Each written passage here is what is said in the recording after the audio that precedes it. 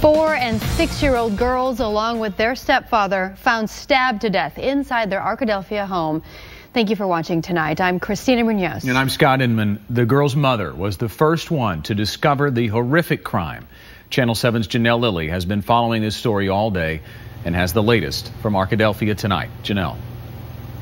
Well, Scott, Arkadelphia is generally not known for crime, but this makes 4 murders and 1 attempted murder in just a week. What we do know right now, though the details are slowly coming in, is that 6-year-old Adelie, 4-year-old Marley, and their stepfather, Bobby Galbraith, known in the community as Chino, were brutally murdered, and the killer is still on the loose. A couple streets down, you might expect something like this, but not this neighborhood.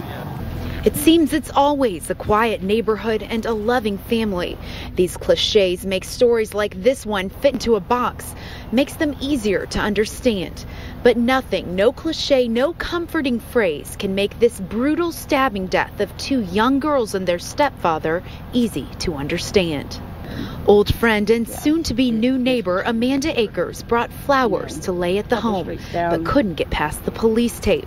A mother herself, her heart aches for the girl's mom, Anna. Just the thought of her going to have Christmas without her baby girls, it's not right. It's not.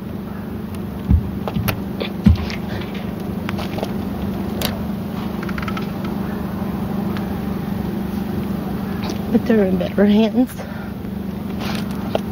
Right now, state police say the killer is still on the loose.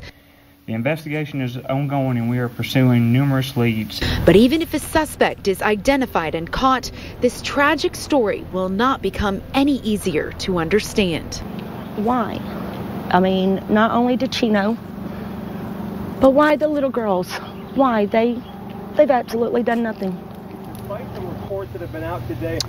And there was also a 6-month-old baby in the home at the time of the murders, but that infant was not harmed. Back to you guys. I'm sure everyone there wants to know why. And just one of the questions that have not been answered tonight, we know that state police have said they won't rest until this killer is caught. So if the killer's on the loose, is there any danger to the community, Janelle? Yeah, that's a great question, Scott, and one that we asked Sheriff Watson. He told us that there is no danger to the community as far as they can tell at this point. Of course, everyone should still be cautious, and if they have any tips in this, go ahead and call police. But as of right now, folks in the surrounding area should not be concerned for their safety.